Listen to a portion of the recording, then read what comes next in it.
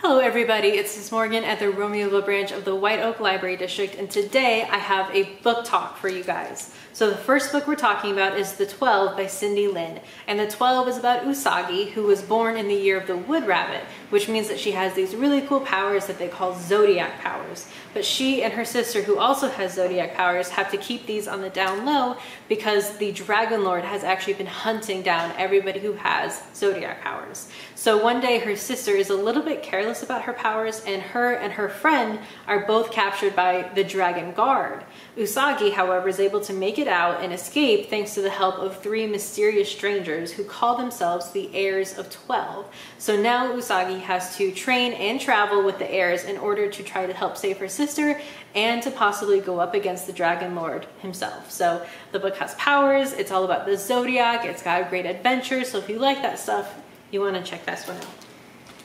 The next book we've got is Turning Point by Paula Chase. So Turning Point is about Rashida and Monique, who are both middle graders and best friends and good girls. For Rashida, this means keeping her friends really close, and it means following all of her aunt's rules, including the ones about boys.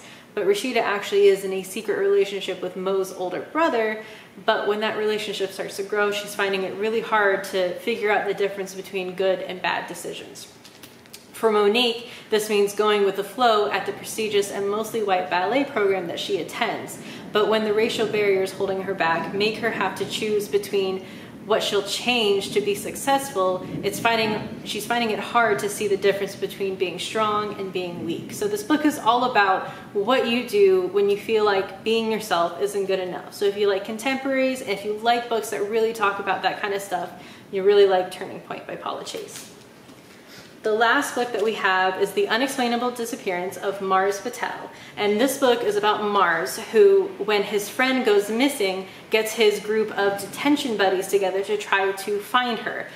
But their talents are only going to get them so far because they're finding that kids are going missing actually all over the world. And this mostly has to do with an elite school that was created by Oliver Pruitt, who in this book is one of the most powerful men in the world and was actually Mars's idol for a really long time. So it's them trying to solve this mystery, and this one's really cool because it's actually based on a podcast.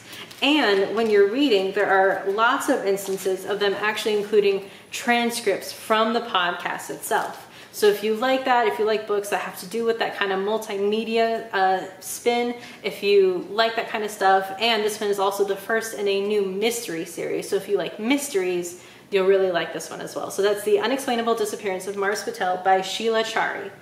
All right, I hope you guys like this book talk, and we'll see you next time. Bye.